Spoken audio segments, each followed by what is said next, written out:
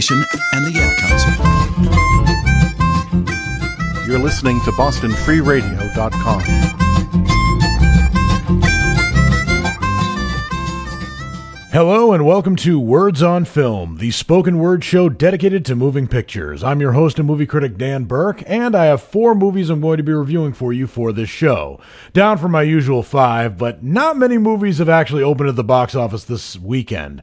I was actually personally very disappointed to see that an inconvenient sequel, despite what I said on last week's show in my segment, What's Coming Out Next, was not actually coming out in theaters nationwide this past weekend. It will be this coming weekend. I don't know why it took so long for the movie to come out so soon. I mean, New York and LA, of course, movies open there early all the time. I get that. Why not Boston? I don't know. But in any event, I'm going to get to my 4 movies that I'm going to review. But first, let's get into my segment, What's Topping the Box Office? These are the top 10 highest grossing films of this past weekend. Not all of them are necessarily box office winners, but the ones that are, I will definitely tell you about.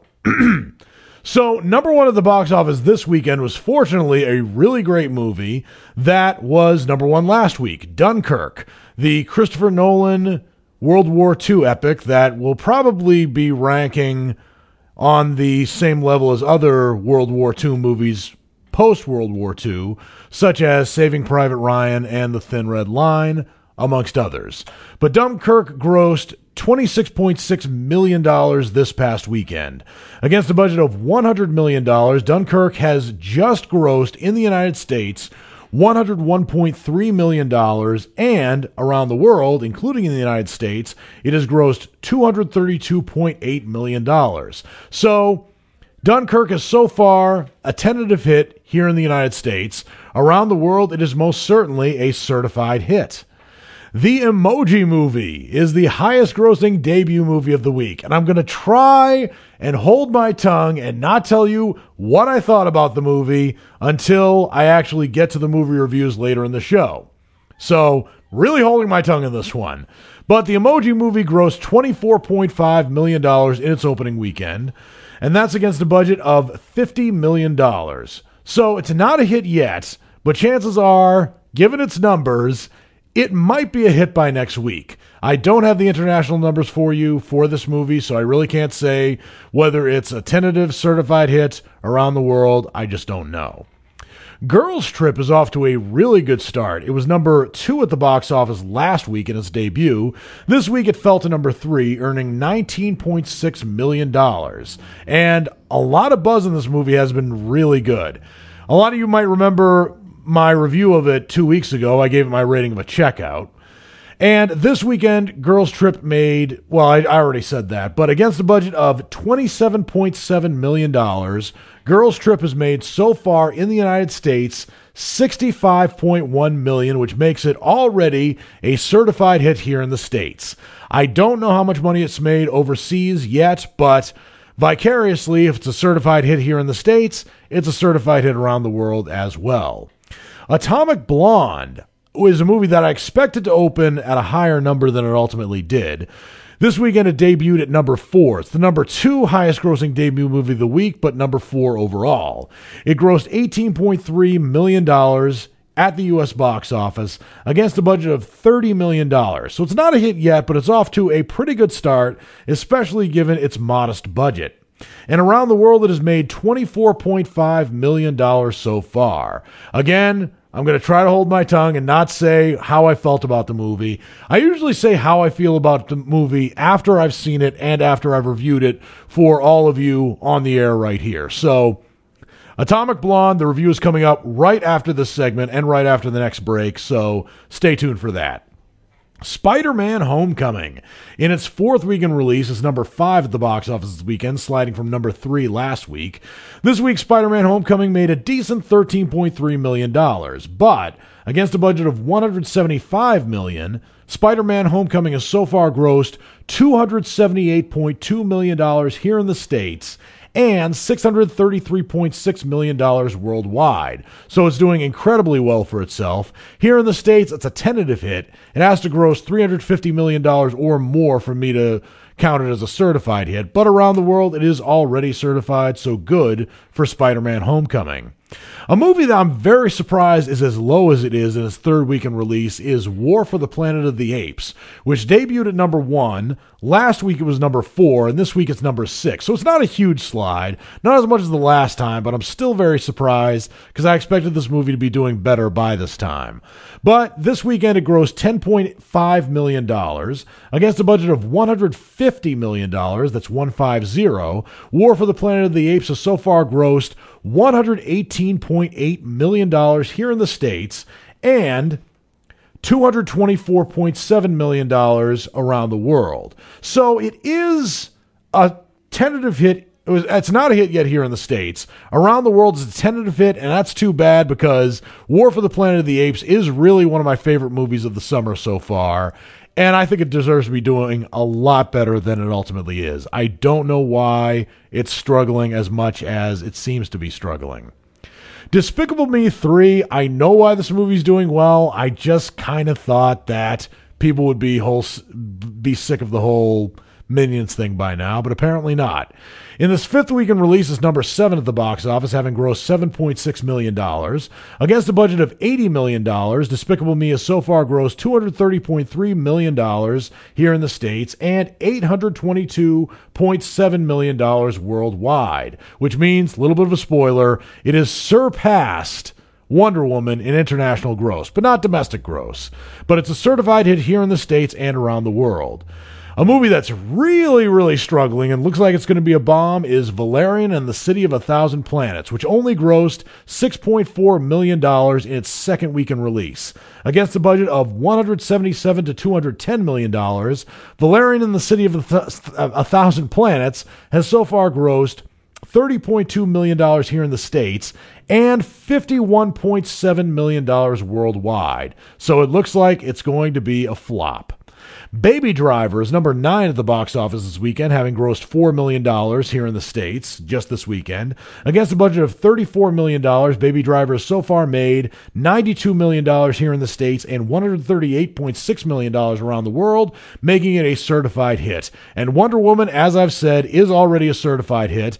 This weekend, in its 9th weekend release, it's number 10 at the box office, having grossed $3.3 million. Again, and I would have the other numbers for you, but I'm out of time. The first movie I'm going to be reviewing for you, again, I'm tripping up on my words, excuse me for that, is Atomic Blonde, which is a movie I expected to open at number 2, if not number 3. It opened up at number 4 this weekend, but by no means does that reflect the quality of the movie, which I have to say is really good. So it's directed by David Leitch, and it is based on the Anthony Johnston and Sam Hart penned 2012 graphic novel The Coldest City, and it stars Charlize Theron and James McAvoy. Charlize Theron plays an MI6, that is a British intelligence agent whose name is Lorraine Broughton, although you don't really have to know her by that name. Atomic Blonde is just fine. That's probably her code name, although I don't think the words Atomic Blonde ever appeared in this movie at all. But if you are nitpicky about that, even if you are, you will probably be greatly entertained by this movie. It is a movie that is a spy thriller that takes place in 1989 in Eastern and Western Germany. See, at that point, the Berlin Wall was up, and even though communism in Western Europe was kind of on its last leg, it doesn't really matter in this movie because this takes place in November of 1989, which showed that even though communism was crumbling, there was still a lot of espionage between the free world and the communist world, or as they were known at that time, the First and Second World. So Charlize Theron, as I said, is an undercover MI6 agent who is sent to Berlin during the Cold War to investigate the murder of a fellow agent and recover a missing list of double agents. So you hear about this list all the time, and it's not exactly a list that's on paper. Instead, it's a piece of microfilm that is concealed in a wristwatch that contains the name of every active field agent in the Soviet Union. So after the death of this other MI6 agent, who is killed in the very beginning of the movie, and that's not a spoiler alert. Lorraine goes to Berlin to recover the list and assassinate Satchel, a double agent whose identity is unknown to her, who has sold lots of intelligence to the Soviets for years, and who betrayed the fallen MI6 agent, whose death Lorraine Broughton, or Bruton maybe, Broughton, I'm going to say Broughton, is investigating. So, she teams up with actually another agent by the name of Percival, who's played here by James McAvoy in a very colorful performance. And it's beginning to show that James McAvoy, first of all, this is his year, despite the fact that he's not in an X-Men movie that's coming out anytime soon. He was in one last year, but not this year. But with this movie, Atomic Blonde, and the M. Night Shyamalan movie he did earlier this year, Split, which did incredibly well for a January movie, and it's no wonder because it was really good, James McAvoy is becoming less and less underrated. And it's all for the best, really. So his performance here as David Percival is not only a really funny performance and also a colorful performance in a movie that really doesn't have a lot of color in it. It's not completely black and white, but it has a lot of shades of black, white, and gray in it, along with some color, including the blonde color of Charlize Theron's hair. But not only does James McAvoy have some really good lines, there are also some great scenes, including one when you first get to know the character, of how James McAvoy's character Percival moves effortlessly from one side of the Berlin Wall to the other.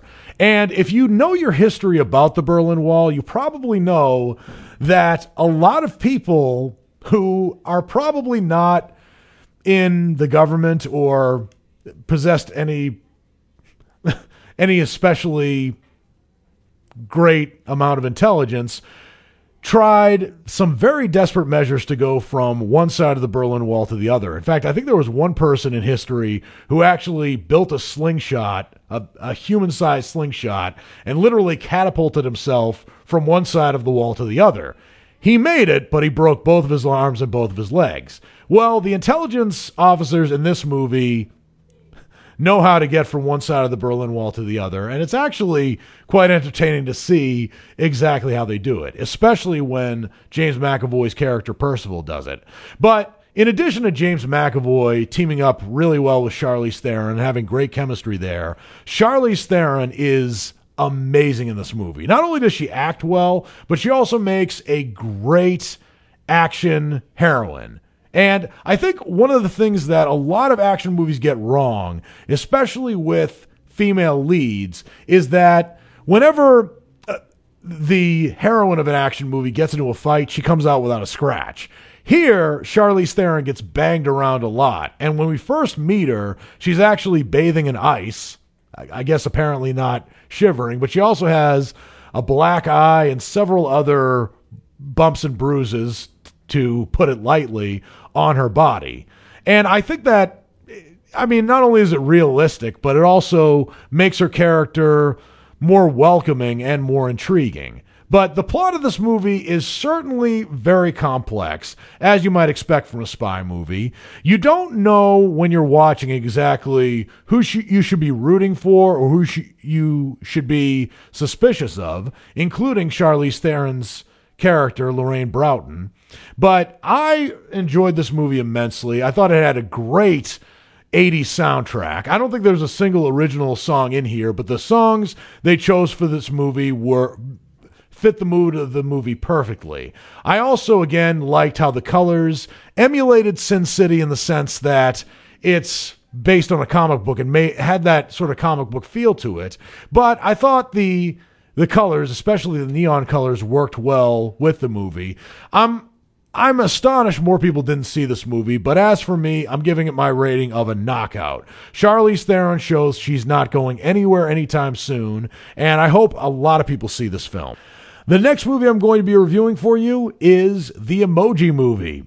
And when I was going over this movie in last week's segment, What's Coming Out Next, I was the very first to tell you I wasn't thrilled about this movie. So going into it, I wasn't thrilled with it, and Now that I've seen it, I'm still not thrilled with it. As a matter of fact, I think this is a movie that tried. It had decent animation. I think the animation was a little bit more archaic than what we've seen from such animation giants as Disney, Pixar, and DreamWorks, amongst others. It actually was produced by Sony Pictures Animation and distributed by Columbia Pictures.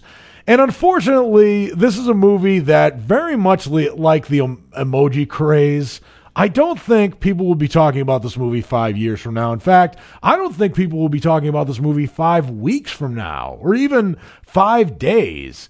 It made its money at the box office. Again, just a reminder, it's not a hit yet. It earned $24 million off of a $50 million budget.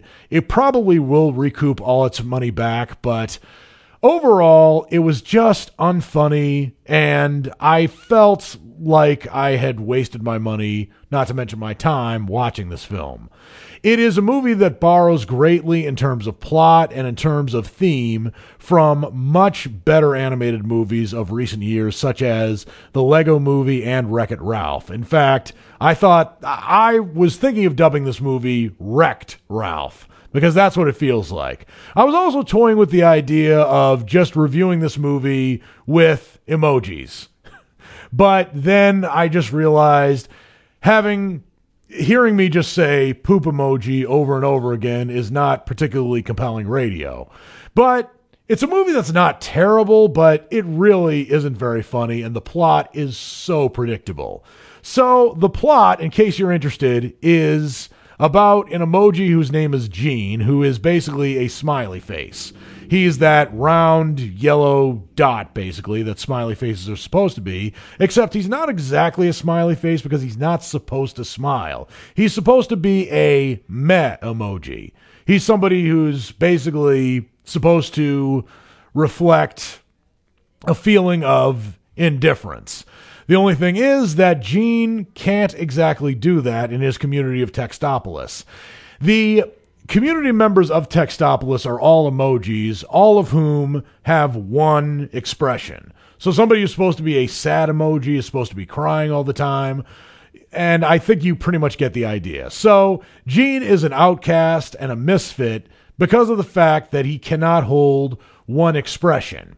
So in a very contrived plot point about which I absolutely didn't care, Gene is recruited to be the official meh emoji of the community inside the phone of his user, who's a human being named Alex. And Alex is a 14-year-old high school freshman who wants to send a meh emoji to a girl he likes, because nothing sweeps women off their feet like a smiley face that just looks indifferent. Well, anyway, he causes chaos in his Textopolis community when he can't keep a meh face. And he comes as a disappointment to his meh emoji parents, who are played, I think, and probably the best casting choice, by Stephen Wright, who's his father, and his mother, Jennifer Coolidge. But Stephen Wright, that was a good casting choice. That's probably the only compliment I'll give this movie. So Gene goes on an expedition, a quest, with another emoji who has since gone out of style. In this case, it's a hand that's completely flattened out, which is supposed to be a high five emoji, who's voiced by James Corden. And I didn't mention the voice of Gene. He is T.J. Miller, who is from such movies, he was in a really good movie last year called Office Christmas Party, and he's also done voices he's been in Yogi Bear and done voices in 2 of the How to Train Your Dragon movies so far. He's a regular on the HBO hit sitcom Silicon Valley. So his voice is very distinctive and familiar, but that's all the movie really has going for it. So anyway, Gene goes on a quest with another emoji, high five, to find a hacker to firmly set Gene's expression permanently to meh. Are you interested? Because I'm really not at this point. I'm interested in talking about the movie and explaining the plot, but it is so dull. And this part mercilessly rips off Wreck-It Ralph. But the cool thing about Wreck-It Ralph is the video game universe of Wreck-It Ralph made sense. And it also made sense for Wreck-It Ralph, who's a retro game character, to break out of his game and try to find himself by going somewhere else. There was just a lot more originality to that movie. I thought there was a lot more use of the different characters, all of whom came from different video games of years past. In fact, I would probably say that the one scene where there was from Wreck-It Ralph, where there was a villain from Street Fighter II who said to Wreck-It Ralph, "You're a bad guy, but you're not a bad guy." That one line right there was more clever than anything in the Emoji Movie, and probably far less predictable as well. And also in terms of movie plots, this film had the contrived, you may be a misfit, but you don't have to go through drastic measures to be somebody else. You can just be yourself and everything will be okay. The problem is the setup to this movie is that apparently the danger of an emoticon reflecting another emotion that it's not supposed to is that the phone user will get frustrated and erase all the content on his phone, which isn't really compelling because I change my phone every 2 years. Who cares? They're going to die in 2 years anyway. So the Emoji Movie is totally not worth your time. It is really unfortunate that it made the amount of money it did, and it gets my rating of a flunk out. It's not a terribly offensive movie, but is so unoriginal, is so not worth recommending. The next movie I'm going to be reviewing for you is Nobody Speak: Trials of the Free Press, which is a Netflix documentary that just debuted, well, about a month ago, but it's a movie that I've actually been wanting to review for a while. I just didn't get around to seeing it until this weekend, which was a pretty slow weekend at the movies as it was. And this is a movie that I actually kind of wish that Netflix didn't release, although I'm glad it did. The reason I wish that Netflix didn't release it and it went to movie theaters is because I can better pay attention to movies when they're playing in theaters. I'm not distracted as much, provided I turn off my phone, which I almost always do. But watching it on Netflix, and maybe this is my grievance with watching a movie anywhere else other than a movie theater, but watching it on Netflix, you can pause it and watch it later at any time, and I think that disrupts the narrative flow of a movie inevitably. At the same time, I do like the fact that over the last 15 years, more and more people have been watching documentaries. In fact, throughout the 80s and 90s, not many people made documentaries because not a lot of people went out to see them. There were exceptions, of course, but I think in large part, Michael Moore revamped the popularity of the documentary, whether he wanted to or not. And that definitely shows from the selection that you see on Netflix. So what I like about Nobody Speak: Trials of the Free Press is that I can recommend it to you. You can get on your phone or your tablet and watch it instantly. But again, I'm not going to complain too much. You can watch it, not pay too much more for the movie. But let me tell you what Nobody Speak: Trials of the Free Press is about.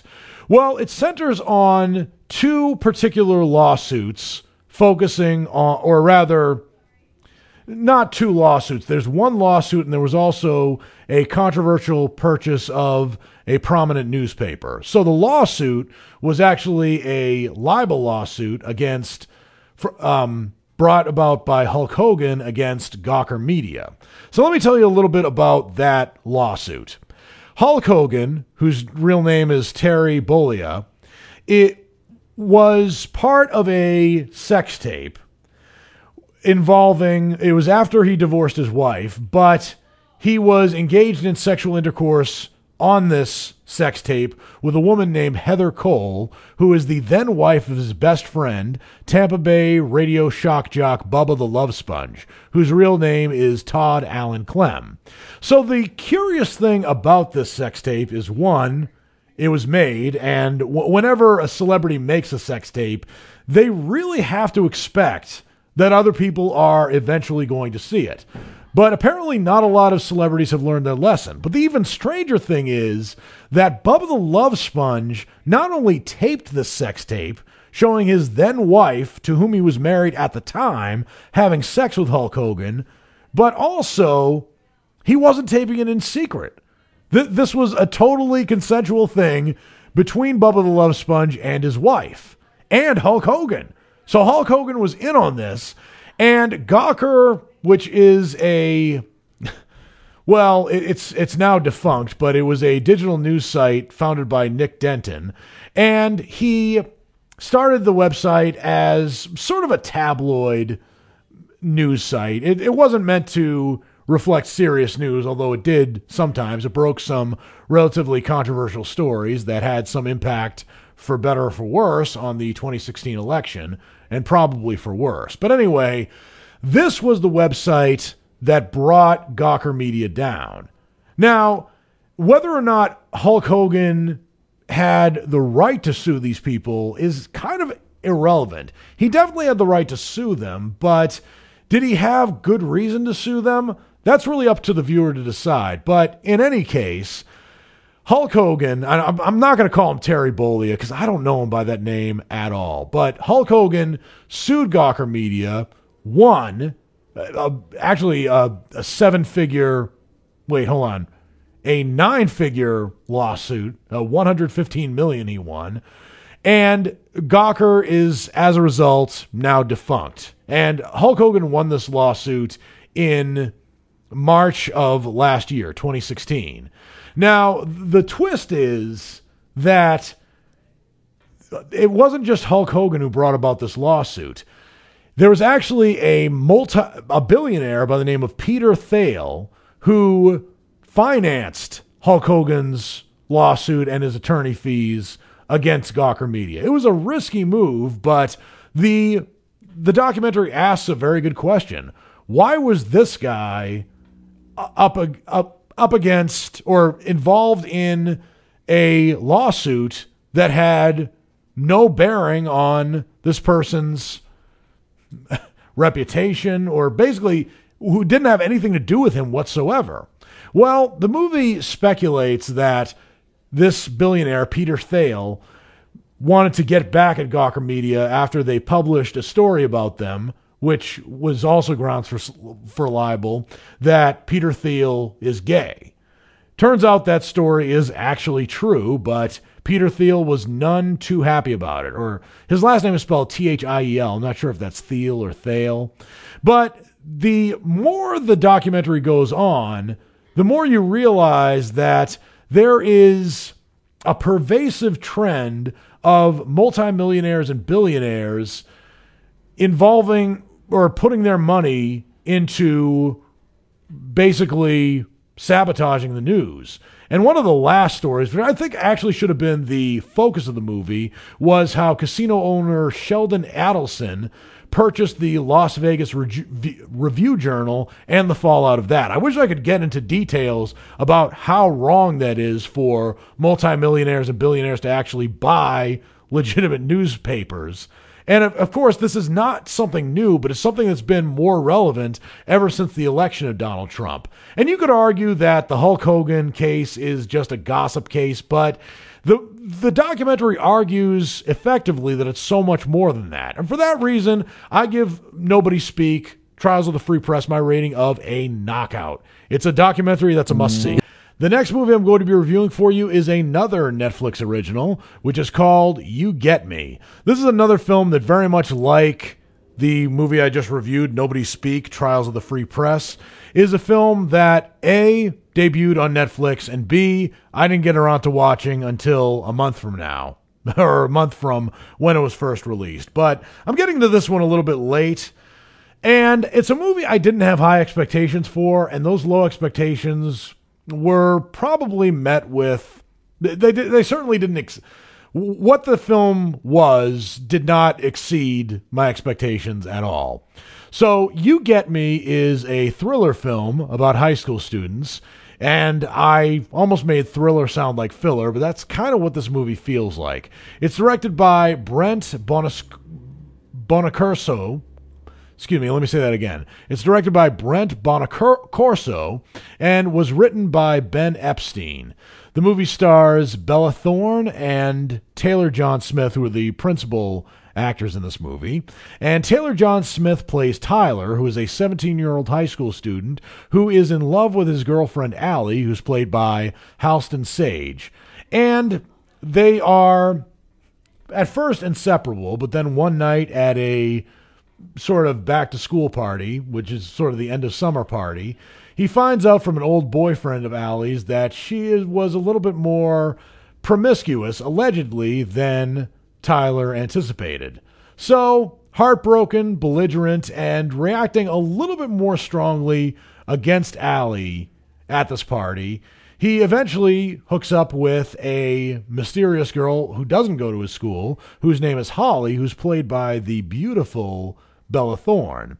So they end up partying and sleeping together, and then eventually Tyler makes amends with his girlfriend Allie. And I'm not sure if his reaction at that party to Allie's alleged promiscuity was an overstatement.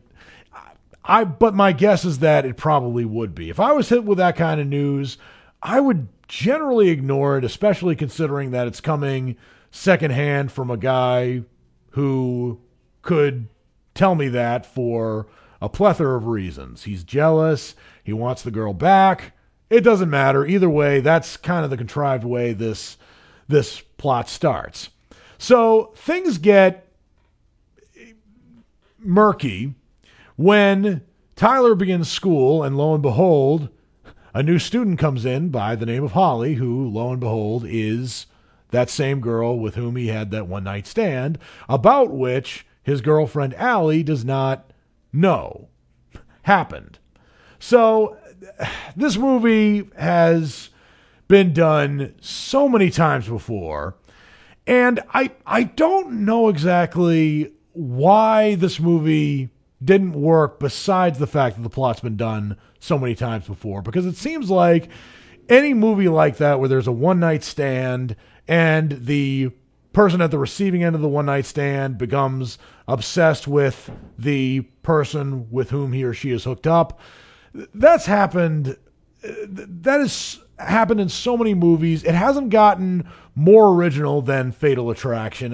And unfortunately, I do think Netflix made a mistake picking up this film, specifically because Netflix has raised the bar with documentaries, like I mentioned, like Nobody Speak, and other original films. And when I say original, I mean really original. Ones I haven't even seen, ones where I haven't even seen movies like that in theaters. And of course, the TV shows it's had: House of Cards, Orange is the New Black, Glow. These are shows that I haven't reviewed on this show because this is a show about movies, not about TV shows. But those had really compelling content and really compelling, not to mention original characters that I had not seen anywhere else before I caught them on Netflix. I mean, Netflix is in the middle of a revolution right now. And You Get Me is one of those films that is so predictable from the onset. In addition to that, and I don't know if this is Bella Thorne's fault, Bella Thorne is not scary. She's pretty. There's no doubt about that. I began to think to myself, is she not scary because she doesn't have very much to work with this script? Or is she not scary because she's really hot? I don't know. It might seem sexist for me to presume the latter. Maybe it's both reasons. But either way, considering there are some guys who would kill to have a woman who looked like Bella Thorne obsessed with them. And of course, it's one of those things, be careful what you wish for, because somebody who is obsessed with you, I mean, regardless of what they look like, is still a creepy idea. And I just wish the movie had elaborated upon that aspect of it, how the movie should have acknowledged how hot the woman was and maybe explored upon the irony of a hot person being obsessed with somebody else and then realizing the ramifications of that. I think if they had gone that angle, it would have been a more original movie. Instead, You Get Me is very formulaic, very predictable. And I think the actors in this movie, Bella Thorne included, do what they can with what they're given. But the problem is there's not a lot that they're given. I eventually thought that Bella Thorne's character would eventually go on a roller coaster ride with somebody close to the character Taylor John Smith plays, because this movie follows Fatal Attraction so closely. Somebody once said that there were only 7 plots that movies have these days. I would probably go as far as saying maybe 14 or 15, and one of those plots is certainly other. But even if it was other, I think that this movie just doesn't give you a lot, and I'm disappointed in Netflix for picking it up. But then again, we don't have as many movie rental places as we used to, and of course, we also don't have, direct to video or direct to DVD is not a term anymore, because that's just a waste of space. The movie industry's moved on.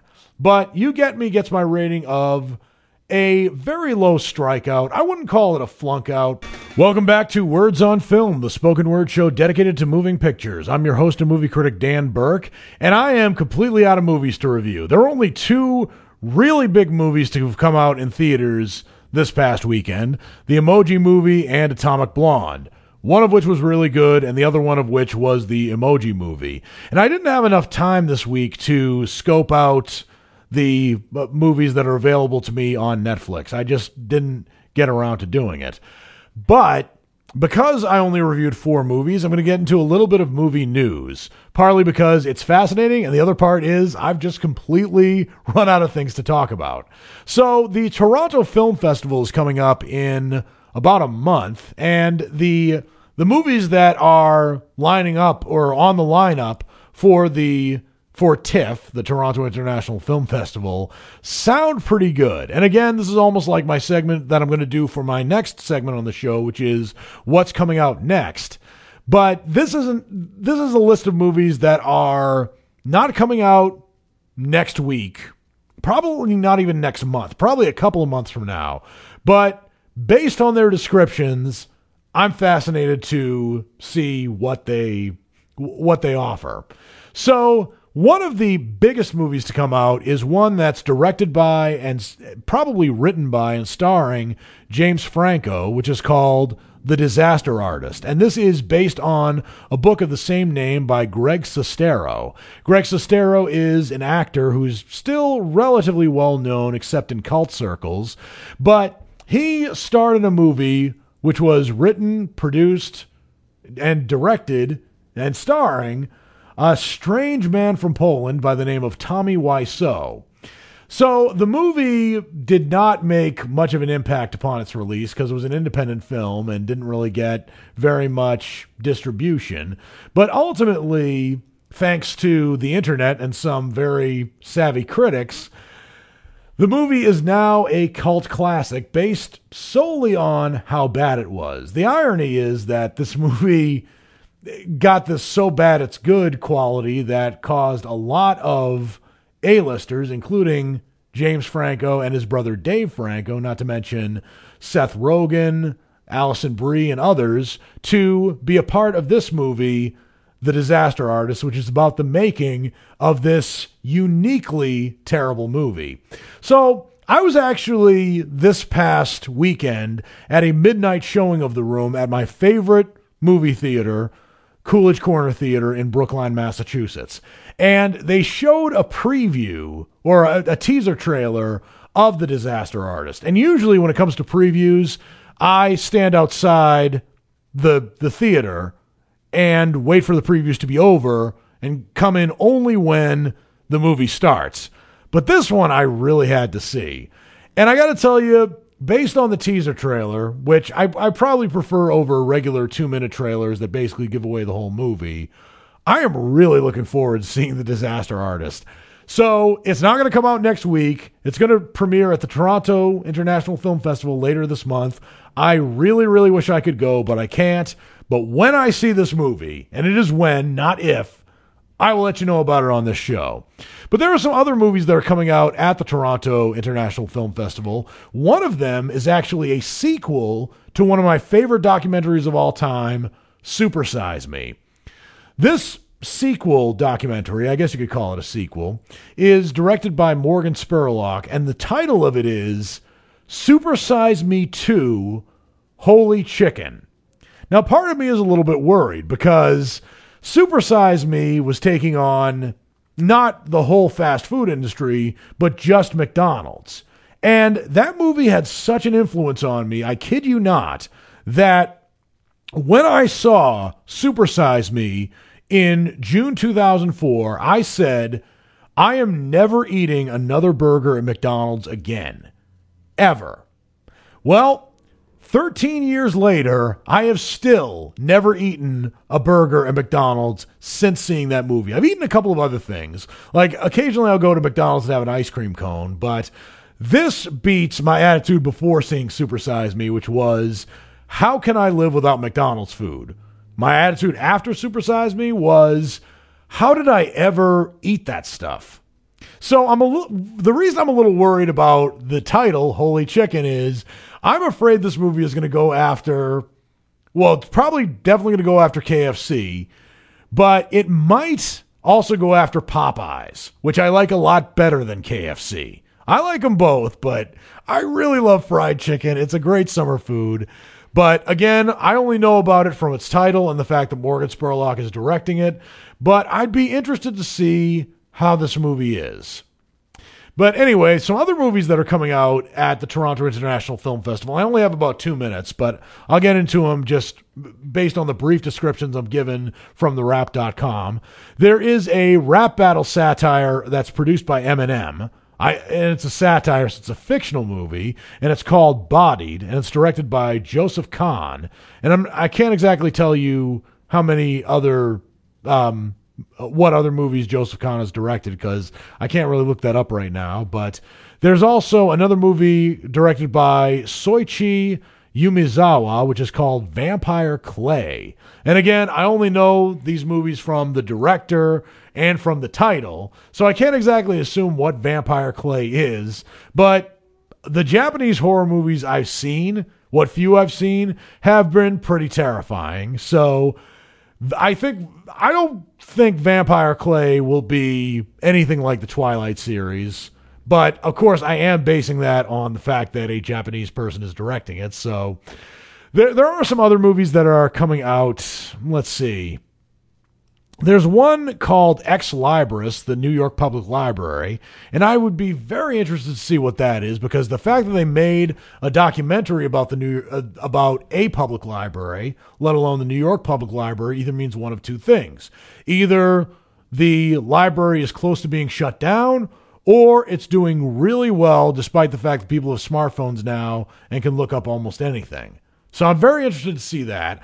I'm also interested to see the documentary directed by Brett Morgan, which is called Jane, which is about primatologist Jane Goodall, who is the subject of the Sigourney Weaver movie Gorillas in the Midst, which I hadn't seen, but to see a documentary about Jane Goodall, I'm very interested in seeing that as well. And next up is going to be what's coming out next, as in next weekend. And it's now time for my final segment, which is what's coming out next. This is a spoken word preview of the movies that are coming out this coming weekend. I can't say whether these movies are going to be good or bad, but I will definitely let you know how I think they're going to be, and you will listen. I'm just kidding.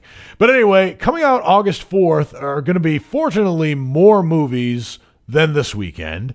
One of the things is that the documentary, which I was looking forward to seeing last weekend, and I'm looking forward to seeing now, the only difference is I thought it was coming out last weekend, but it didn't, was an inconvenient sequel, Truth to Power, where Al Gore reveals how the world has changed, or maybe how it stayed the same, since he came out with his documentary, An Inconvenient Truth, back in 2006. This is a movie that not only earned many deserved accolades, but it also changed the world. And I said last week, you know that it's a good documentary when Fox News gives an Al Gore documentary a positive review. That's incredible. And yeah, Dinesh D'Souza should probably wish that one of his documentaries would be as influential. But that is a movie that certainly changed the world, and I am intrigued, maybe not excited, but certainly interested in seeing what Al Gore has to say about the world today, especially with a climate change denier like President Trump in the White House.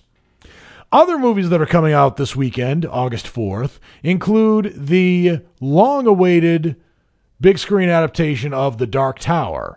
And it's about the last gunslinger, Roland Deschain, who has been locked in an eternal battle with Walter O'Dim, also known as the Man in Black, determined to prevent him from toppling the Dark Tower, which holds the universe together.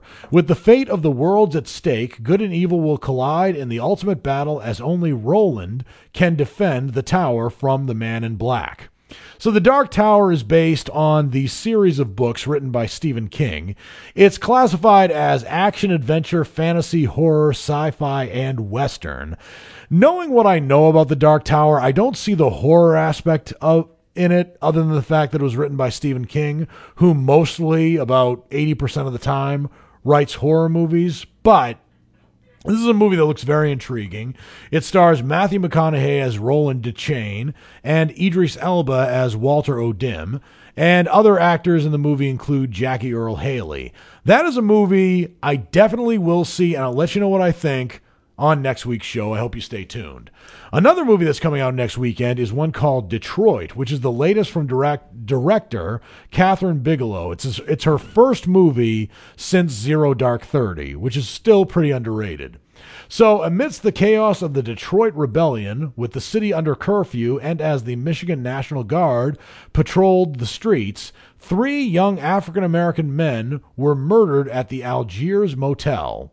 So this is based on a true story. I don't know exactly when it took place, but just based on the brief description I have. But if it was fiction, it wouldn't be listed as history. So the movie stars John Boyega from Star Wars The Force Awakens, Anthony Mackie, who is Nightwing in the Marvel Comics universe, Algie Smith, and Jacob Lattimore, the latter two of whom I'm not familiar with. But Detroit is another movie that I will definitely be seeing, and I will let you know what I think on next week's show. Another movie that's coming out is a documentary which is called Step. And I don't know if this is coming to a theater near me, even though it doesn't say that it is coming out in wide release. But this movie still looks intriguing.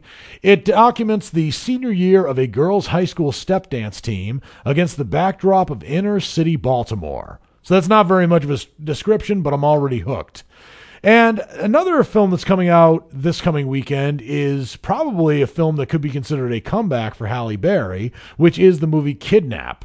And the only tagline I'm given here is a mother stops at nothing to recover her kidnapped son, which might be a comeback for Halle Berry, but I don't know. The plot sounds almost identical to Taken and other movies that have come before and after Taken. But it is good to see Halle Berry back in the movies again in a starring role. And I know that movies like Catwoman have hindered her career a little bit, but I know she deserves better. I've seen her act in much better things than Catwoman. So this might be a movie I'll see this weekend. I don't know, but I'll give it my best shot, and I'll let you know what I think for next week's show. But meanwhile, that just about does it for Words on Film, which is, again, the spoken word show dedicated to moving pictures, which you are listening to on Boston Free Radio, watching on Somerville Community Access TV, or watching on Facebook Live, either on my own personal page or on the Facebook page of Boston Free Radio. I'm your host and movie critic, Dan Burke, saying I'll see you at the movies.